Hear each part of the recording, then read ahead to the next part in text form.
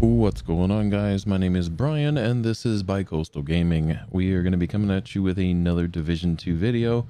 I'm going to be going over the solo top position for boss 2 of the Iron Horse. I've gotten a couple requests following the other 3 videos that I've done so far. It is awesome to hear you guys are getting some good use out of them. I want to take a brief segment to say thank you to the Wipe Squad for just being an amazing clan. If you want to check out our Discord or our community, or join the clan yourself, there is a link down in the description below.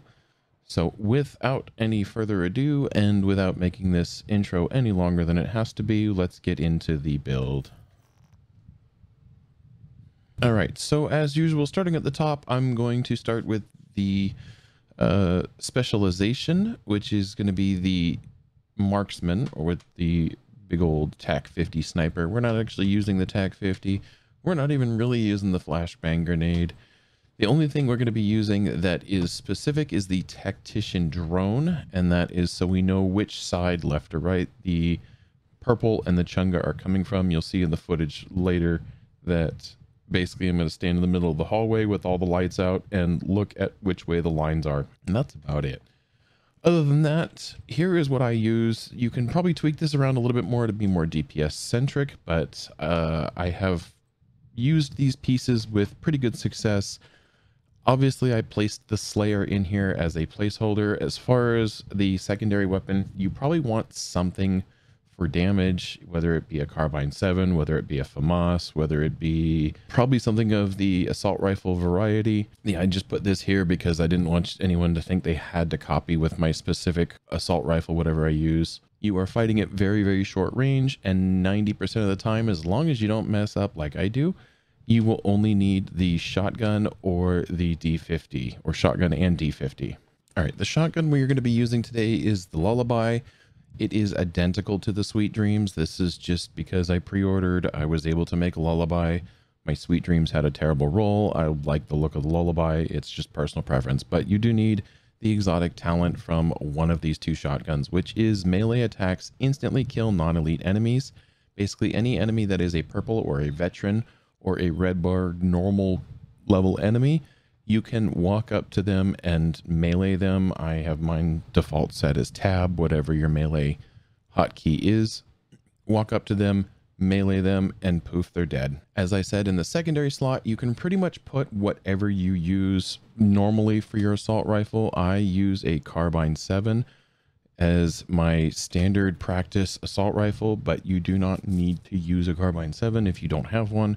You can use a FAMAS, you can use any assault rifle with a good quick burst DPS. The only reason you would need the assault rifle is if you screw up your shot with your D50. You do need a D50. Damage to target out of cover, pistol damage. I run Optimist for the talent on mine. It's not necessarily that you have to run Optimist. It does work well, but I can one-shot them on the first round of the magazine with no issue. I use the Firefly to remove the armor, and then I shoot them in the stomach where they have no armor now, and it's a one-shot.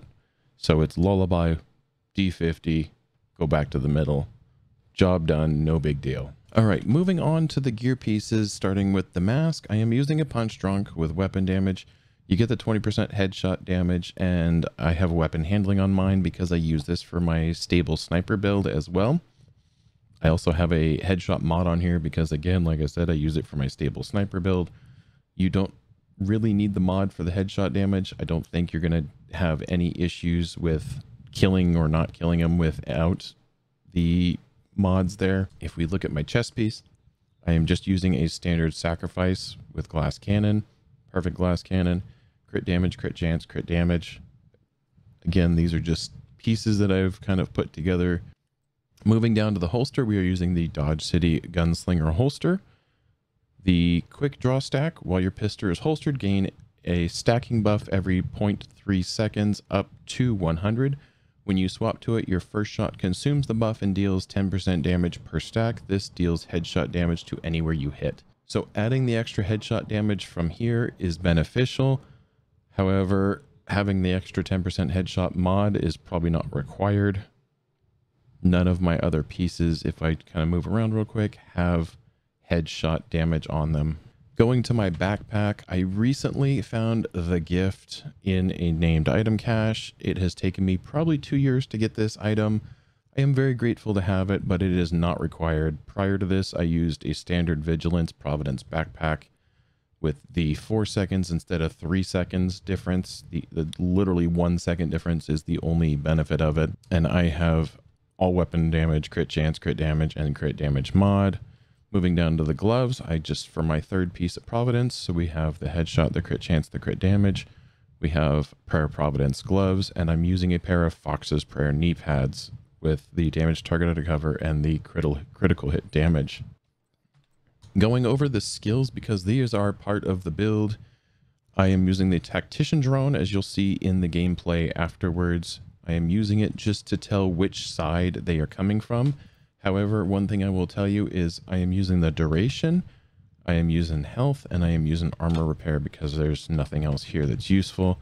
I do not want to use the scan range because if I use the scan range, I will end up being able to see everything spawning across the map, and it gets really confusing. So I have just put a health mod here. You don't even need either of these two mods. The benefit of the 15% duration mod is it stays up a lot longer. As you see, the duration's 414 seconds, and if I come back, it's 387 seconds. So that is a 54-second, almost a minute longer by having the 15% duration mod. You can use this one, and this gives you an extra 30 seconds. If you have this one unlocked, you might as well use it. As far as the Demolisher Firefly, I'm using skill haste just to get it back as quick as I can. I am using the extra damage on it, and then I am using +1 targets because I don't have any of the other pieces here in this slot. This build is quite simple to put together as long as you have the marksman class and you have the shotgun and the gunslinger. The rest of the pieces are pretty simple to get and farm for. Shouldn't be too hard of a grind to get all the pieces that you're looking for. If you have liked these videos, click like, the little thumbs up down there. Click it. I really appreciate it. It means a lot when I see it, and it does help the video.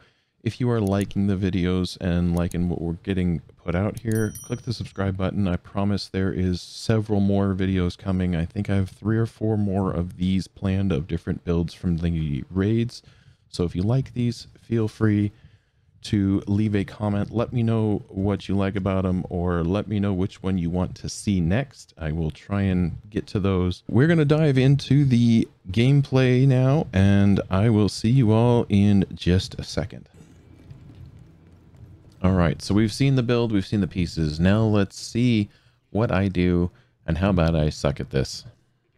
I'm going to break all 3 of the lights in the hallway because it makes seeing the lines coming off of that drone much more simple. It takes 3 shotgun blasts, or you can come up here with your assault rifle and blast the bejesus out of them. Whatever works for you, it doesn't really matter. But you break the cover, and then you can see the 2 lights for each one here. The lights on the far end, you'll see me break these here. These are because I'm bored and I want something to break because it's fun. Who doesn't like breaking things for no reason? And we're going to head back. We're going to break the other side, and then I'm going to jump ahead to about halfway through the fight because the first half, I think I only got 1 chunga, and rather than you sitting here watching me look at lines, I figured I'd go to the second half of the fight where I got a whole lot more chungas. So right here in the middle of the room, or the middle of the hallway, there's that line, the box there I can put everything on. The way that you aim your drone is pull it out, and then whatever button it's keybind to, you will just press that button. You'll see I have that little extra thing. As long as you don't push it again midway through the fight, you're fine. So we meleeed the veteran. Then we used the Firefly with a little bit of help from control room. And from there, we shot it with a pistol. Problem solved.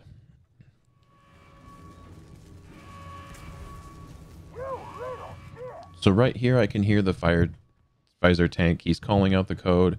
Right now, my control room is a little busy with the doors for rockets, so I'm calling out what it is for the rest of the team to look at stuff, so we can kind of kill 2 birds with 1 stone. It's not a requirement of the job. Right here, I shoot his arm. So this is what I mean if you don't suck. I did go back to my shotgun rather than going to my assault rifle, but you could use your assault rifle in that case as well. However, if all you have is a shotgun, a pistol, you can do this job still. So now we're going to go back. We're going to look at lines, try and figure out where they're going.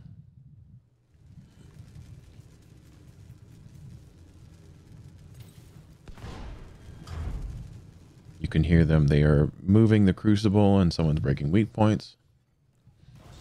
That one, we got a really good jump on it. I didn't get a very good jump on it, but you can hide in the hallways or you can use the pillar. A lot of times you can just use your environment to hide you from the grenades if you are a little behind.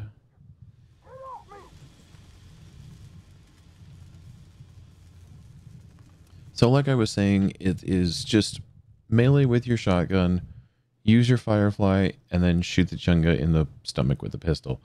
It's a pretty simple concept. A lot of it is timing and practice, as a lot of stuff is.